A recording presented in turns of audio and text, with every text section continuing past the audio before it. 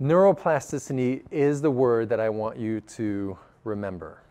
Neuroplasticity.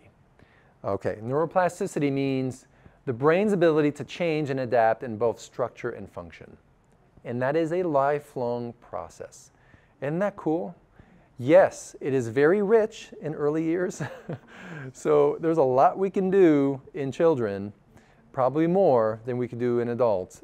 However, as long as you're living, there's something you can do to keep tapping into neuroplasticity, because it can go in a positive way or a negative way, right? You can build positive plasticity or negative plasticity. And that's a choice that we must make. Now that you know, you have to make that choice.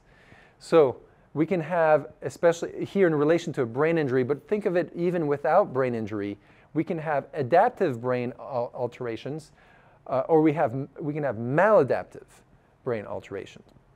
And so in our methods, we take advantage of the more adaptive methods, methods that we can tap into to create positive healing, positive neuroplasticity.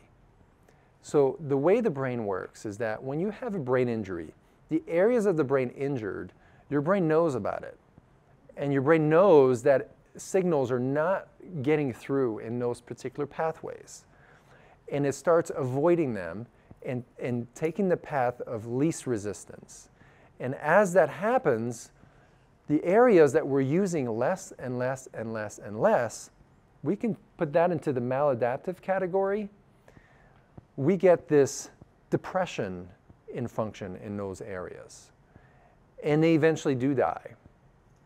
And so what we do in functional neurology is we try to identify what are those pathways, where are the regions that are deficient, that are weakened, and find ways to build endurance in those areas, get the brain to use those pathways. And that's why when we were looking at eye movements earlier, you know, eye movements are powerful because the visual system is the only system that taps into every part of the brain. We can get information about every part of the brain through the eyes.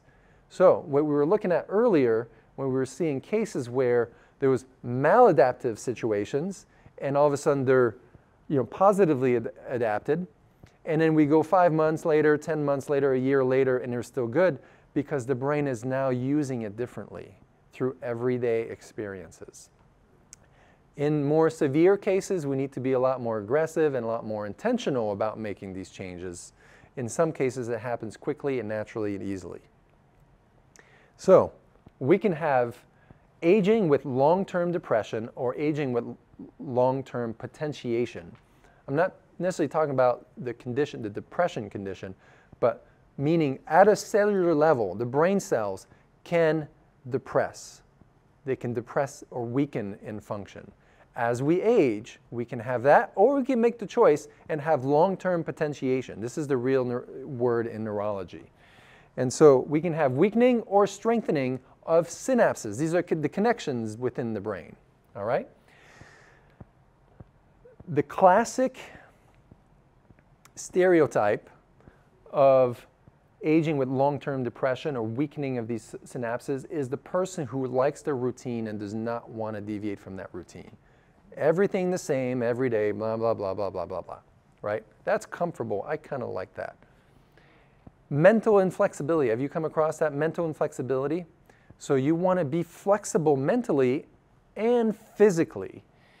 Physical immobility will also lead to weakening of these synapses. The brain needs newness. It needs to be challenged. It needs to be pushed. It needs to be uncomfortable. You got to be comfortable with being uncomfortable. That's the key. New, new, new, new, new.